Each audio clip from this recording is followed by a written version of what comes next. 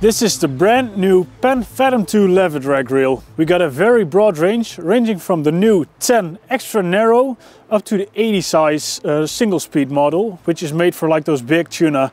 We got several new features to make this reel even better than the previous Fathom Lever Drag reels. For example, it has right now a full metal body as well as a full metal side plate.